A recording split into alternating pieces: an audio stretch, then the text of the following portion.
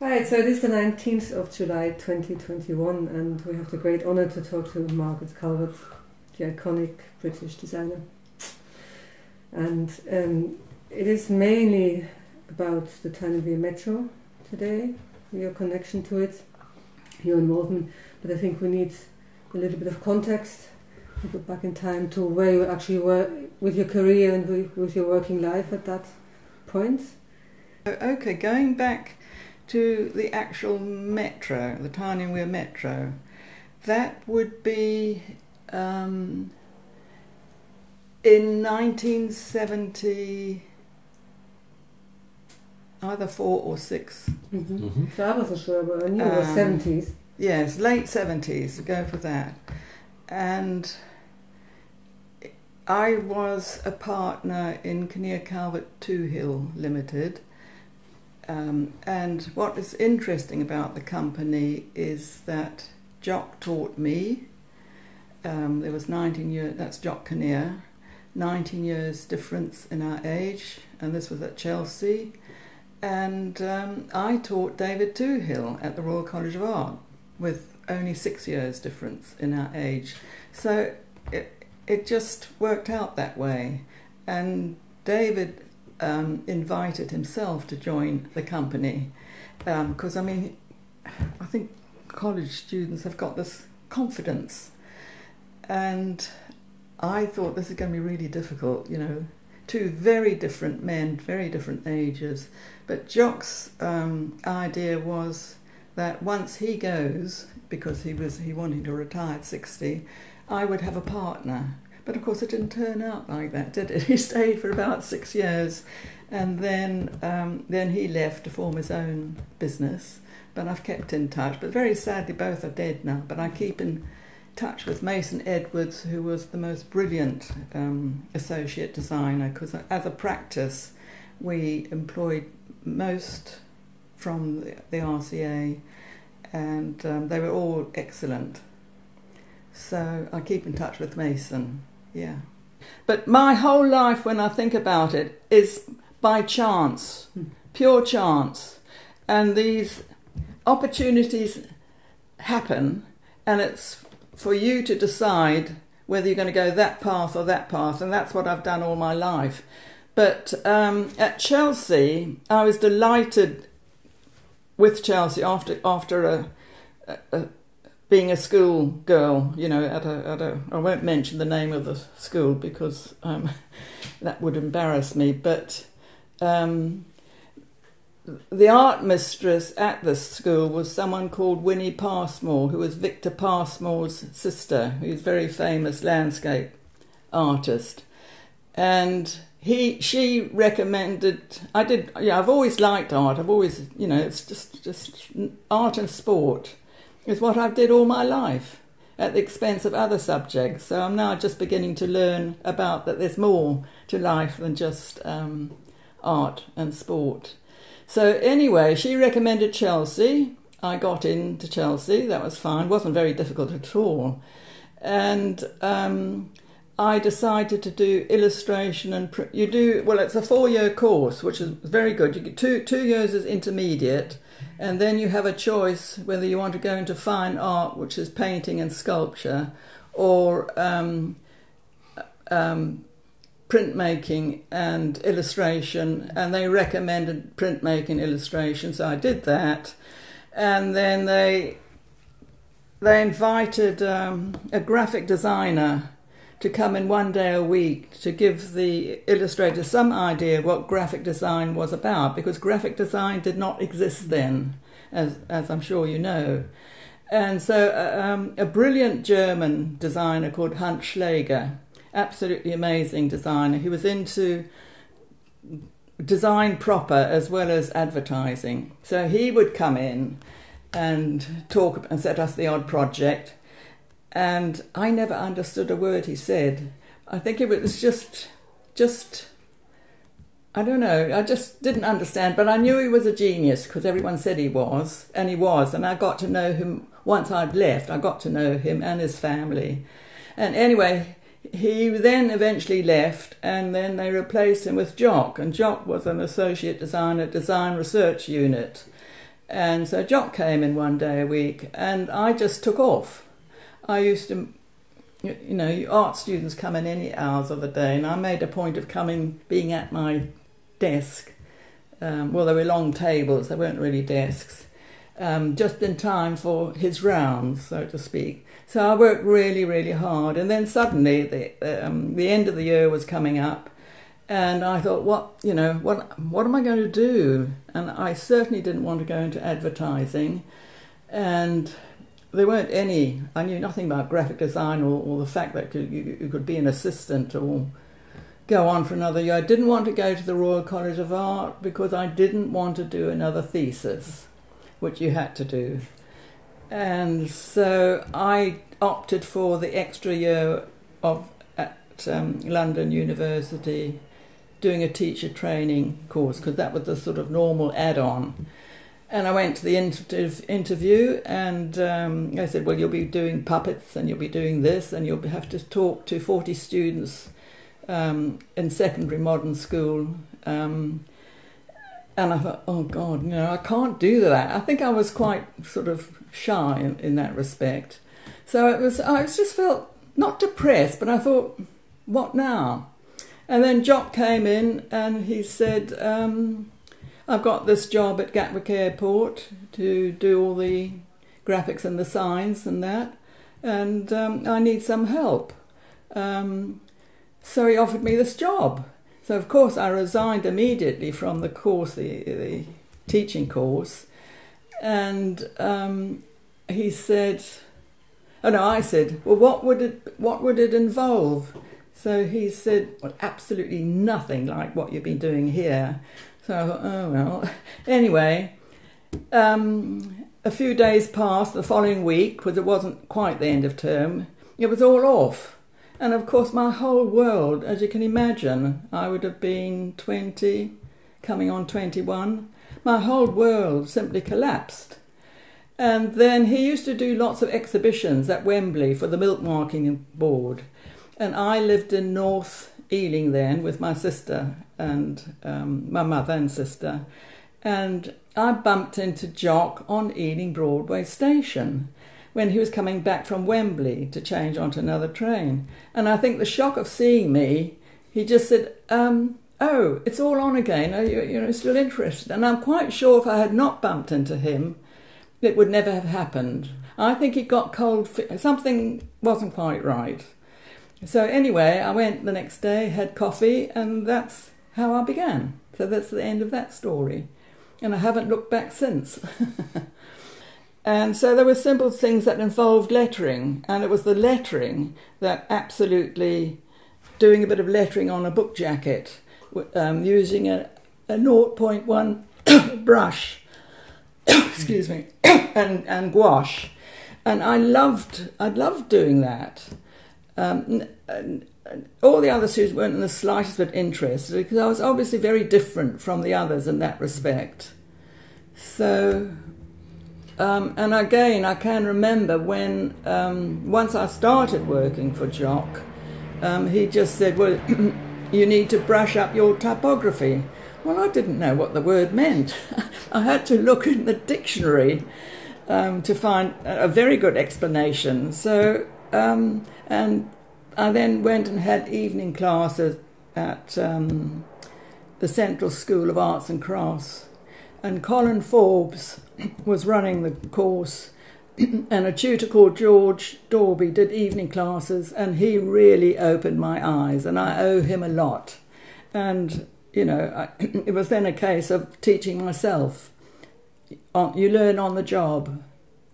And so that was that. And I was very lucky because the sort of work that came into to Jock's practice, he would just, some very juicy, attractive ones, he'd just say, you know, he'd just give it to me to do. So it was just pure fun. He did all the hard administrative job. Mind you, he didn't pay me very much, but then that didn't matter because I was learning. It was like an education. I would have paid him, actually. So that was that, yeah.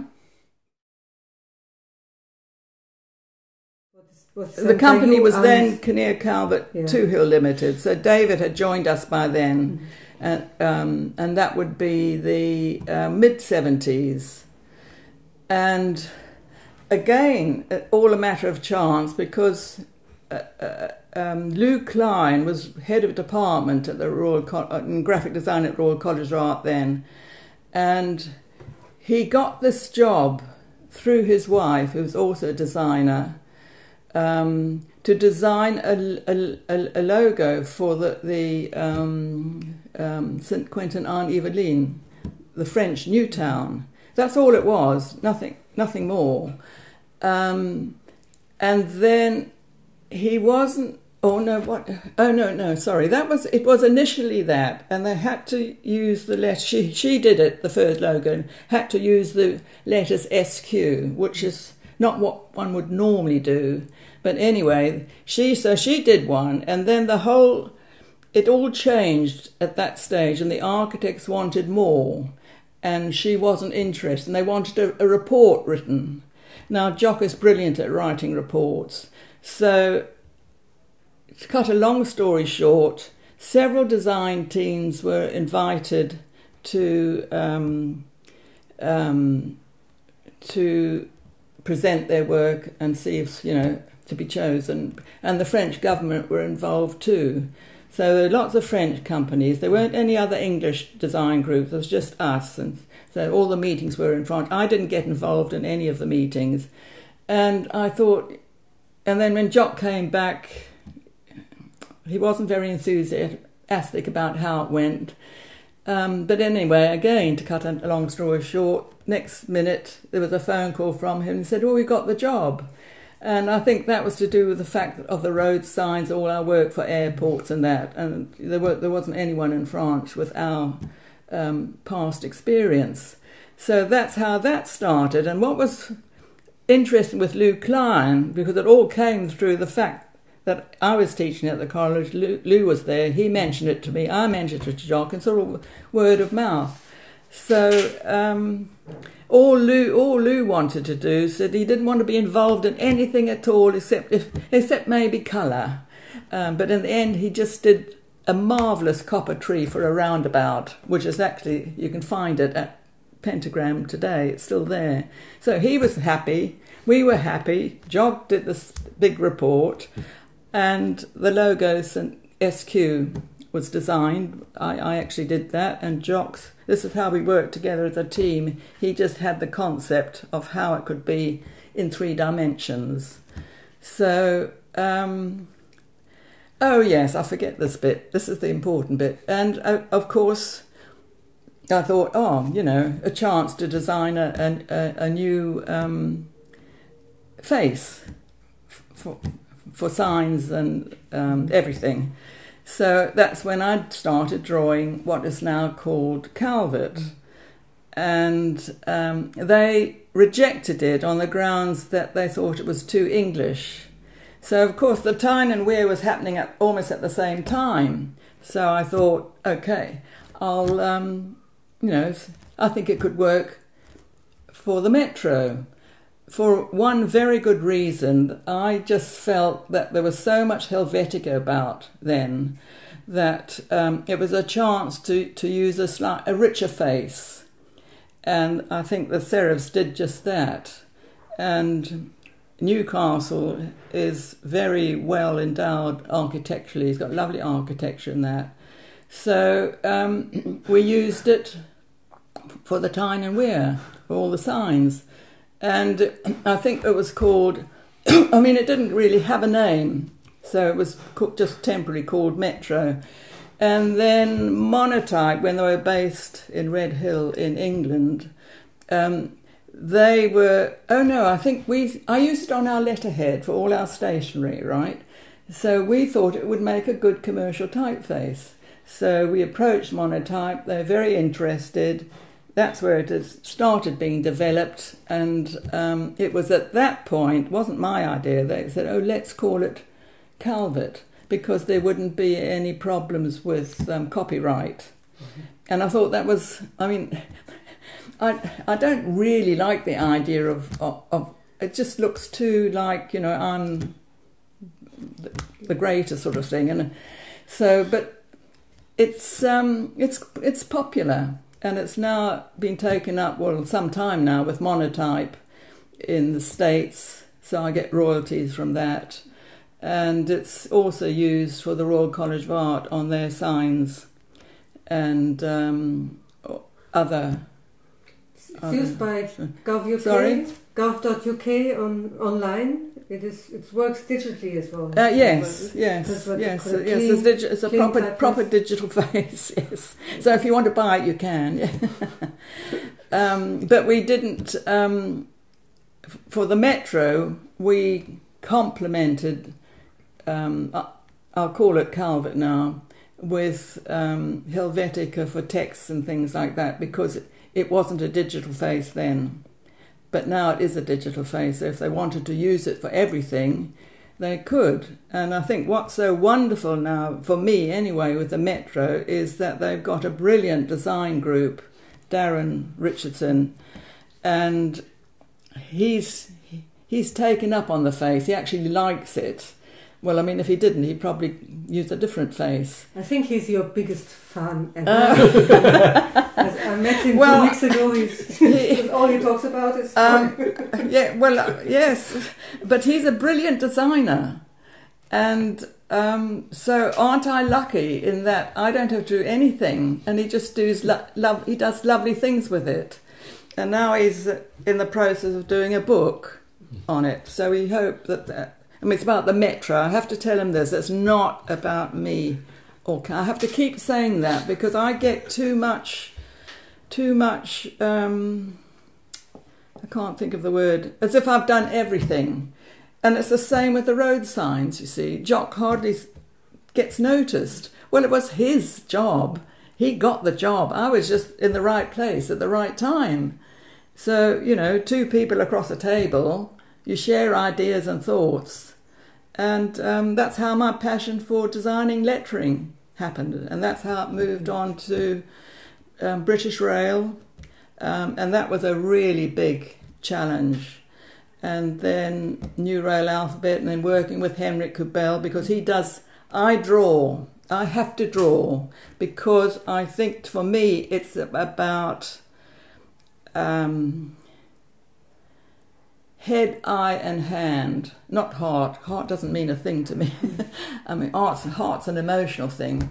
But the head, you're working the ideas that in your head, and the eye because you're seeing, and the hand. And it's, for me, everybody, if they drew the same character, it would be different, because we are physically different and we think differently. Well, not always differently. So I have to draw, and it's important for me, especially with Rail Alphabet 2, which is the one on exhibition at the Design Museum. The actual drawing process takes a long time, and it's the time that I think is important. Whereas digitally on screen, I mean, everyone's designing typefaces now and fonts and that for everything, and they're all got little quirky this and little this and that. And I always think of a typeface a bit like the human body. We're all different shapes, and some are, you know, quirky, but some have character. Some are plain ugly, but you like them for their ugliness, and some have. I mean, my idea is that they shouldn't date. The ones I've done, that they don't date. So they're not quirky. I am actually working on a quirky typeface at the moment, which is completely illegible, yeah. Okay.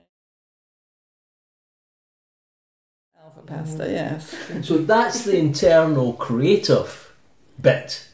But then you've got the road signs, have got all the science of distance and audience and perception. Yes. So how do you bring that together? Well, my simple answer to that is simply intuition. You know what the constraints of any particular job are, and you must establish the constraints. So with the road signs, you know what the problem is. I mean, the motorway signs, they were designed to work for the driver and to be absolutely read at certain stages so that the decision can be made at the right point. So that's it. So once you know all of that, you just look, and if you just know if something's working. It's also about, for me, it's about negative and positive shapes in an actual letter form in an alphabet. If you you know, the negative shapes are the bits that aren't there. Sorry, I'm treating you as a child, aren't I? Yeah. Apologies. Do so, please. And so if you can draw those negative shapes, the actual positive shapes are formed, as opposed to drawing the positive shapes and just thinking whatever happens in the gaps is irrelevant. But whatever. Yeah. The process started, I think the commission was 1957, I think, yeah. And so I was on a very quick learning curve, as you can imagine. And that would have been, and it ended in, well, the last report, the all-purpose roads, the Warboys one, was published in 1963. But the whole road sign project wasn't made law in an act in Parliament until 1965, I think. And then, of course, to actually apply the system right across the whole country took several years, and some very bad starts. One of the worst things that they did was to actually put too much information on a sign. So it has to be thought out first before you do anything. But the Ministry of Transport, as it was then, it's now the Ministry for Transport. I've met up with them on several occasions where they've had little mini exhibitions, and they are, I have full admiration for civil servants, because they're dedicated to actually getting things right, and they're just pleased to be involved with something like that. So that's always rewarding when it's what you've done is shared with a much larger public. And of course it doesn't always work, and it isn't always applied, and certain improvements are made and changes, but on the whole it's very much as it was in the early 60s. So that's it. So the practice has to manage those projects and all those aspects, yeah. Civil servants, decision makers, persuade politicians to make decisions. Yes. Well, I mean, that all happens through the committees. And the key civil servant on the committee was a man called, I can't remember his initials, Osborne. And it was at his suggestion that we look at applying the system for the motorways to the all-purpose roads. It was his idea. And he was a delightful man and very bright and just keen to get the job done. So there were these regular meetings that were held with the committees, and some of them, and they included the police and racing drivers and a big mix of people. And Jock made all the presentations bar one. And I was working on the pictograms and the lettering more than anything else, and Jock was responsible for thinking through the whole logic of the system. And again, we discuss everything together, but that was his genius in terms of working that out, because he had that very logical mind, Scottish. So anyway, I think what happened with the roadworks sign, symbol, pictogram, and whatever you like to call it, Jock had Asian flu then, when this meetings was supposed to happen. And I, well, very young, and I had to make the presentation to this very intimidating committee, as you can imagine. So I bought a suit.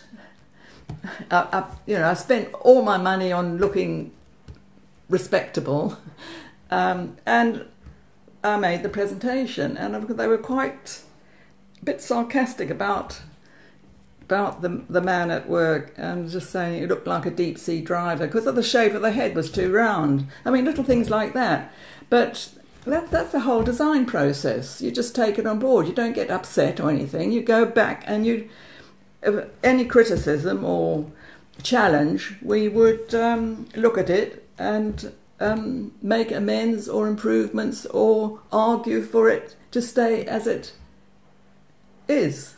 So that's how it, and it's just seemed to be general agreement all the time. And then, of course, everything is tested by the Road Research Laboratory. I mean, they play an enormous part in it. So that's that story, yeah. So that information from them feeds back into the design. So the design then becomes altered with the feedback from the Road Traffic Authority or from and whatever commission. Yes. So before you got to the Newcastle, the Metro job, did you already know about Newcastle? You mentioned the architecture, for example. Had you visited Newcastle before the Metro commission? Me personally? Yeah. I can't remember, actually. Okay. Can't remember Newcastle. Why would I have visited Newcastle? I think not, actually. Yeah. I think the Metro was a wonderful introduction to Newcastle. And it was at the time when there was a motorway going right up into Newcastle. I can't remember the man who made that all happen. And then it stopped. And then it never happened. And it would have destroyed Newcastle. I'm sure you know about that period in history. Well, that's Biker, isn't it? That was the time. That was the time. Isn't it? But that's what they were interested in from the council at that point. They really wanted that motorway, but they never got built. But so I know lots of visits up with the architects, Faulkner Brown, Hendy, and Wilkinson. Is it? Don't know Wilkinson? The name of the architects of the Tyne and Wear Metro. I know Faulkner Brown, but I don't know Faulkner Brown. Well, there were three as a partnership: Faulkner Brown, Hendy, and Watkinson's. I think that was it. And they were wonderful architects. And again, it's just we were lucky in that. I mean, they invited us to do the job. Yeah. So was it Faulkner Brown? The architects invited us, and the Tyne and Wear Metro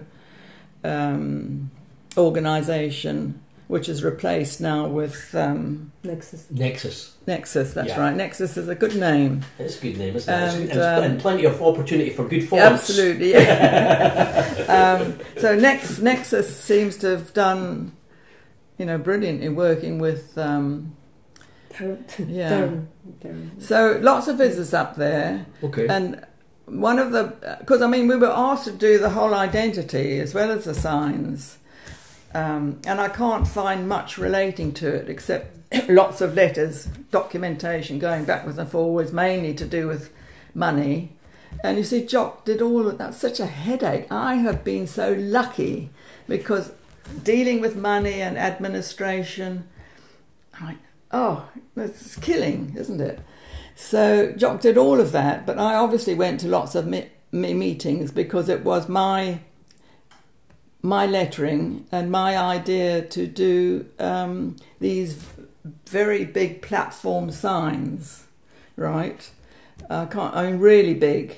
The idea being that, and also to have the different stations in different colours.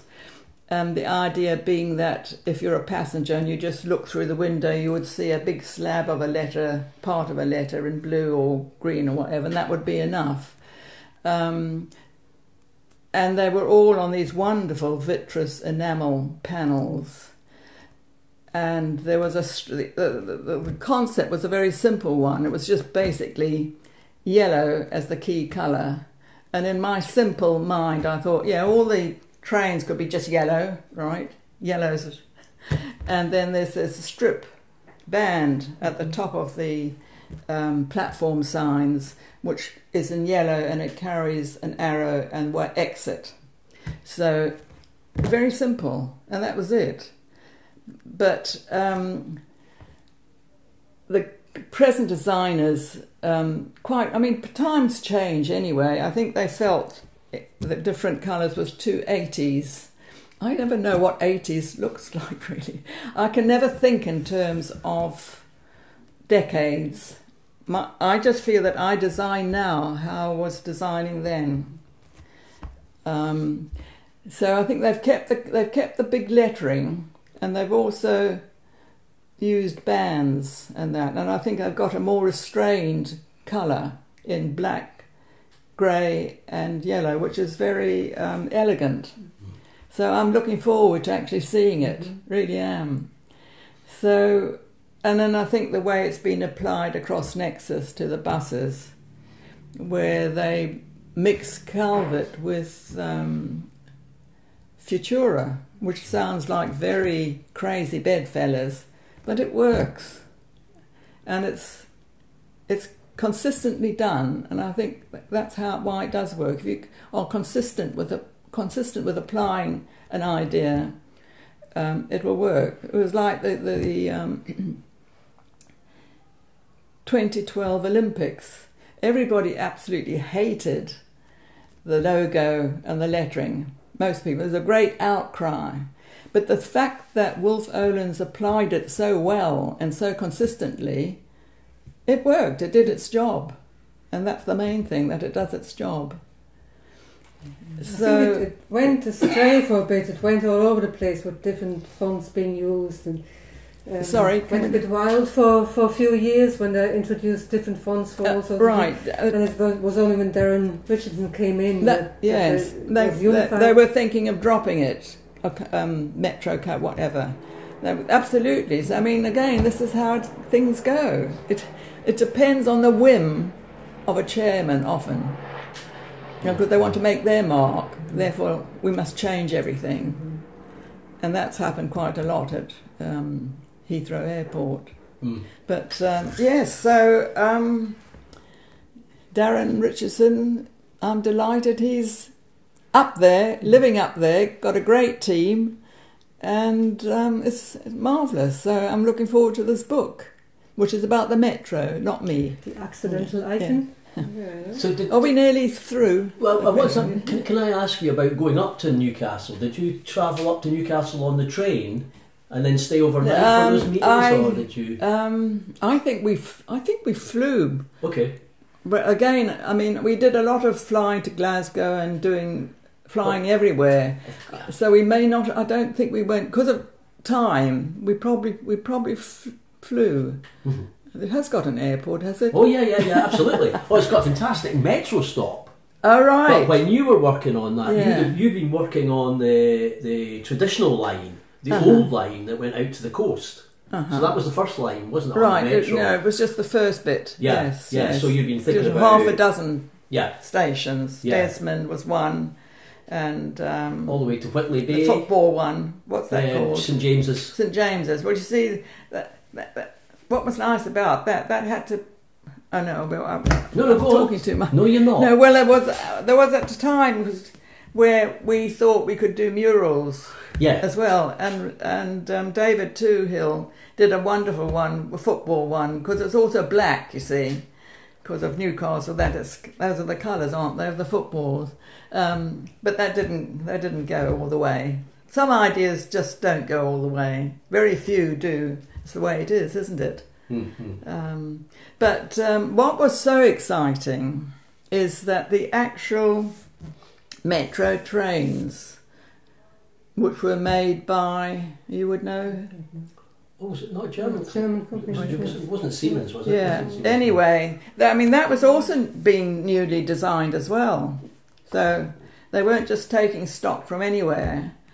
And I can remember going across a field on a trial track, in this one carriage. And that was such fun.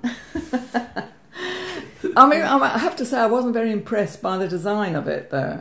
But never mind. That's how things go. I probably did. But so that was fun. And also getting all the colours right for the enamel. That was very important, to get everyone working on it who were contributing to it. I think the other good thing about the Metro was there was no There was to be no advertising. I'm sure that's changed now. Is it changed? Yeah, money speaks, doesn't it? I think that, and I think also that we were going to play classical Mozart and classical music. Does that happen? It should be lovely. Calms you down, doesn't it? Yeah, but they played it at the stations also to the young people. So I'm just looking forward to seeing how it, you know, with fresh eyes, I can see how it is. Did you actually see the system working? Were you working before it all together? No, never. Now let me tell you that story. The Queen opened it on the 1st, I forget the exact date, it was 1980. I think it was January. But I wasn't invited. So I never got to see it. You see, women have a hard time. And I think there weren't many women in a position that I found myself in. And I can remember Jock saying, well, they just don't know what to make about it. They just they can't work it out. Why should a woman have that position? So there was all of that I had to battle with. It was one of my questions, actually. I mean, once you start working with anybody, it all goes, because it's the actual job that matters, and they realise what you're about by then. So it's a bit of a woman thing as well. Yeah. So I did go to lots of meetings mainly to discuss the colours, because that was so important to get them right, the actual enamels. But it's a lovely material too, and it lasts. Stick out about the meetings themselves. How did the meetings go? You've suggested? Oh, well, Jock went to all the presentations. I never went to any presentation. So I only went to meetings when something was agreed and it was about the quality. But otherwise, Jock did all the presentations, and he would come back, either with good news or not good news. Because I have to say, with the actual M on a square, the Metro M, we had ideas. Well, actually, it was actually mine, but I don't like to say this is my idea and that. It's just ridiculous, really, But the M was three-dimensional, and it was yellow, and it went at an angle like that. That's the ground, and it was cut like that. So you'd see an M in portrait, vertical, if you can understand. And then another version, because that was ridiculous, vertical one on a cross with an M in each one, like that, so you could read it from every angle. They absolutely loved it, right? So of course it's not going to happen, is it? I think partly because, so they did trials as well. They made full-scale ones. I've got some lovely images of a full-scale one. That can go in the book, maybe. Yeah, if I can find it. But I think it wasn't used they wanted something more conventional. The square works. You get a square at most metro stations in Russia. Everywhere it's a square, and it does work. And I think the vertical one could have been dangerous. I think children would have used it as a slide, maybe, or dogs to pee up against. I don't know, but anyway, it didn't happen. So that's how things take a long time. You don't just go straight in with the one idea. Well, you do, but you have to work quite hard to get it to work. So what pleased me is that they really went for the large signs, because that was quite innovative at that time. And they were beautifully made. And I drew each letter full size. Now, don't ask me how big they were. The X height, I don't know, because I'm bound to get that wrong. Something like 600 centimetres. How much is that in feet? Anyway, don't worry about that. Big, they're big. But I drew each letter full size on something called coda trace. And I've still got them because I found it very difficult to throw them away. So I've got those hand-drawn full size because it's difficult to scale something up. Then it was difficult to scale something up. So I had control over that, and it's always important to have control. Right. But did you say the yellow of the trains? So. The yellow of the trains was chosen by you as well, was it? Yes. Yes. Yeah. Yes. Well, it's a very simple idea. I mean, we used yellow too at on the airports because it's just very legible colour anyway. The black on yellow for way out was important. Most important sign is the exit sign. I mean, the real ones are green, aren't they? White on green. If you know what I mean by real, yeah. Standard safety ones, yeah. So yes.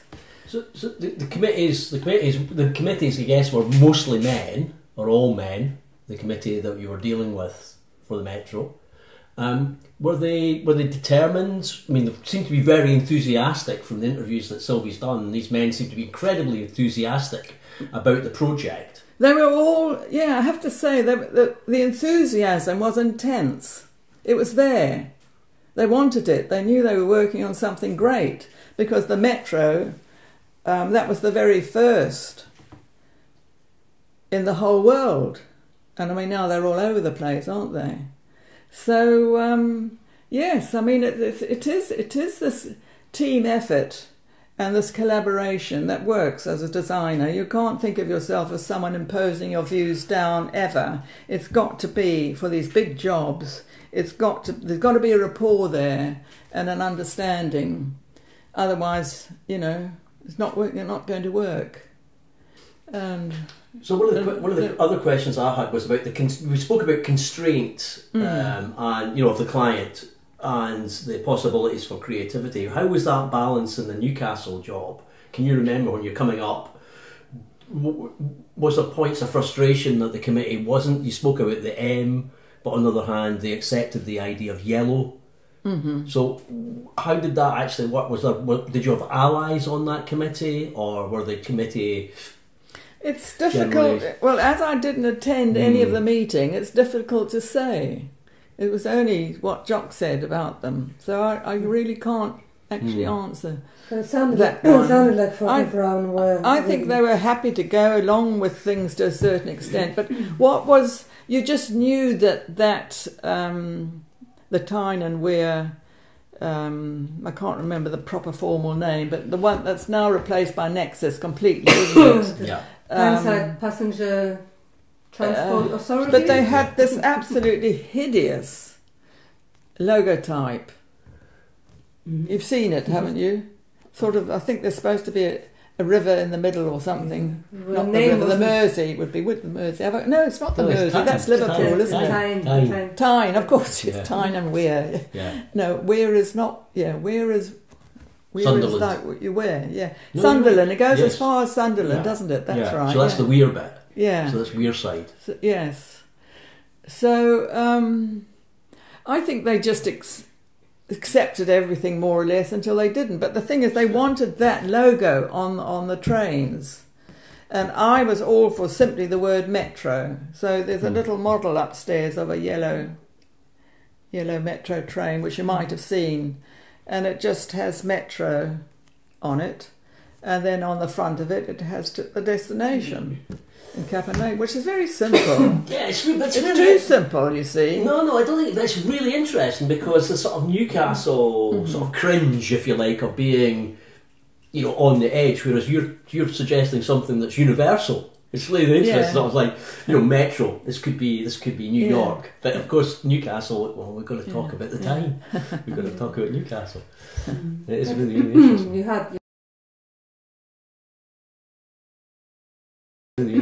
You had Faulkner Brown. They were your allies, weren't they? They brought you in.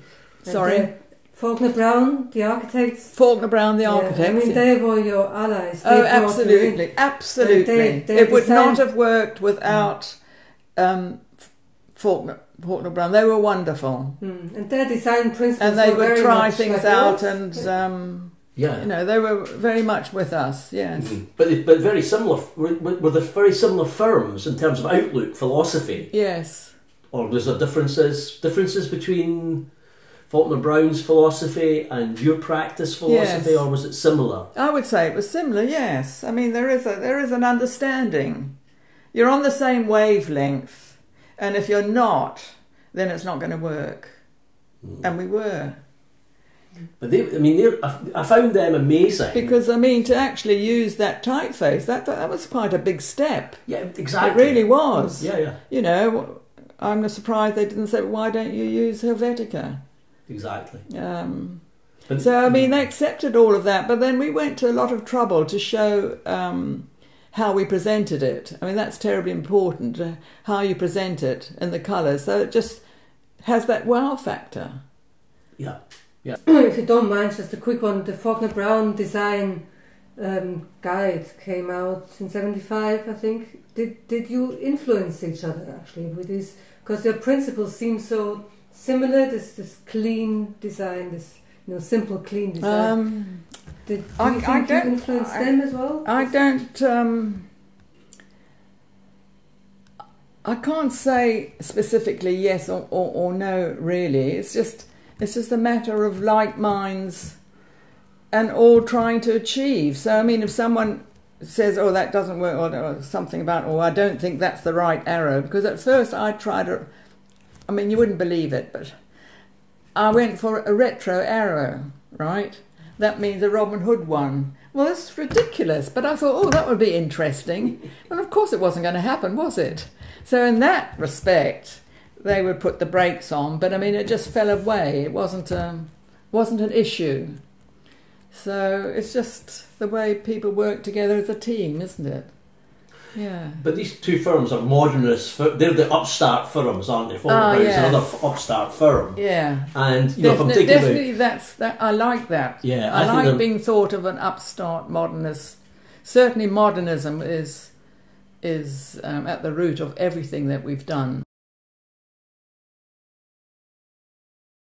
Design any of the wayfinding signage for the metro? The actual signage, the wayfinding signage? The wayfinding signage. For any of the stations, did you design any of that?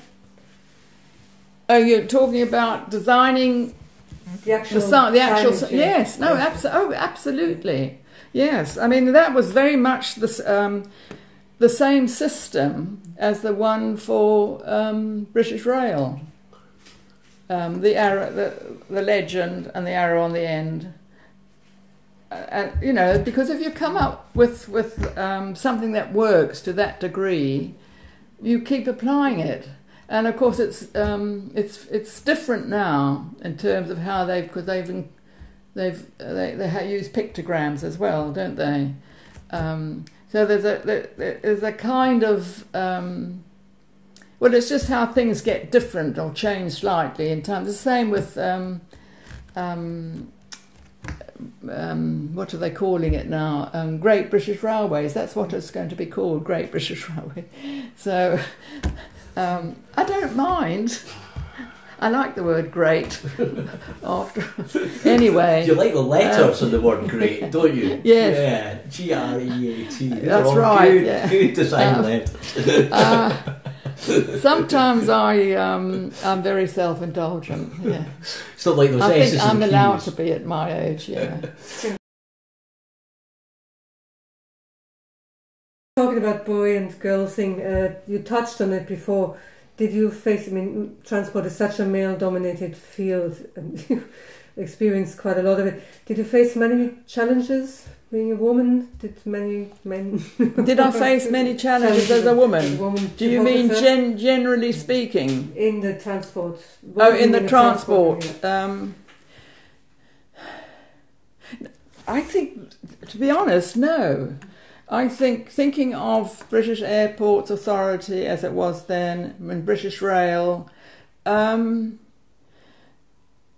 I didn't actually. No, I think it's what I've said before, is the minute you start working with someone on a problem and they know what you're about, and it's about respect. Once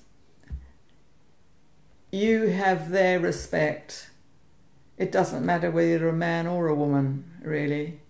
I mean, I would have problems with one assistant that we took on. And any new assistant would be expected to make the tea and coffee. I did that. I mean, that's part of how it is. And because he was a man, he hated doing that. So he'd always bang the cups down and bang this and that. And he said he could never, ever, ever work for a woman. So this is it. This is an attitude. And I think also teaching at the Royal College in the early 1966 till 2001, with a short spell as head of graphic design. But there were students that just thought, no, graphic design is a man's job. I've been told that on several occasions. Women just go to art college to find a husband. So that was the attitude then. And if a man said to you in the 50s that that's a pink elephant crossing the road, you agree that is a pink elephant crossing the road. It was definitely like that. I mean, it really didn't bother me at all. Okay, I've got one final question, yeah. right? And this goes back to the M. And the M. M and the Calvert font. Oh, this is a big subject. Yeah, I've got some stories there. Right, because there's no serif. Correct. Now that, you see, that is, this, I'm sorry, I'm getting lost for words. Monotype used to have great big gatherings, there's a word for them, where people would come all over the world, and they were held in Cambridge at Queen's College, and that. There were big deals then until Monotype went to America. And so you spent a few nights there for all the presentations. And I can remember at breakfast, I was talking to someone, and this man came up. His name was Colin Banks, of Banks and Miles. And he just interrupted the conversation, and he said, Monotype sent your face to Brooke Crutchley of the Cambridge Press, and they sent it back because they thought it was just so awful with all the half serifs. And then he walked off. I mean, that's terrible, isn't it? And so the man I was talking to, what's that? So because I'd done something that you should never do.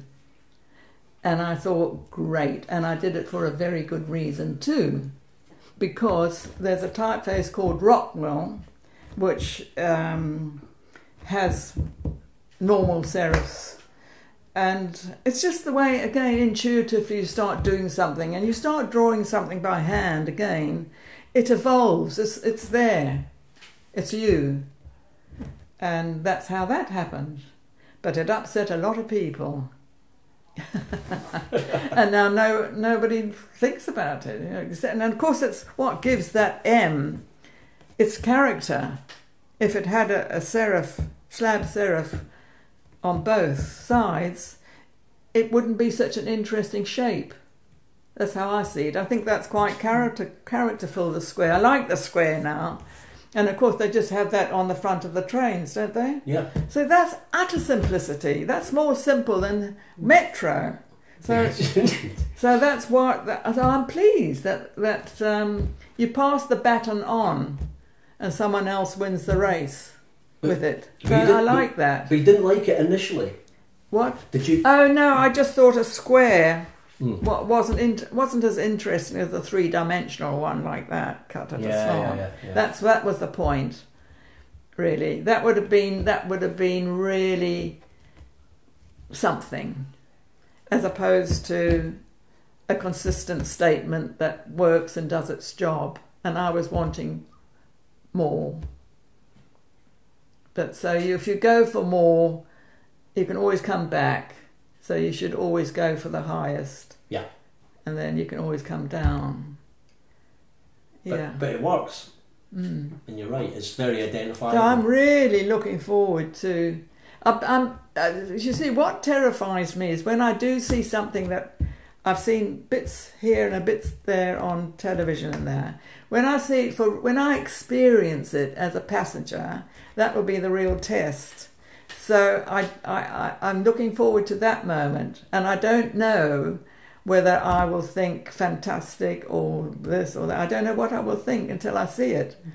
So that's a bit scary, because I want to like it, obviously. Well, I hope I will. We look forward to seeing you up. Yeah, I have please, to come, yeah. Please come and visit. For now. Right. I think we've done quite well. We've done extremely well. Thank you very much.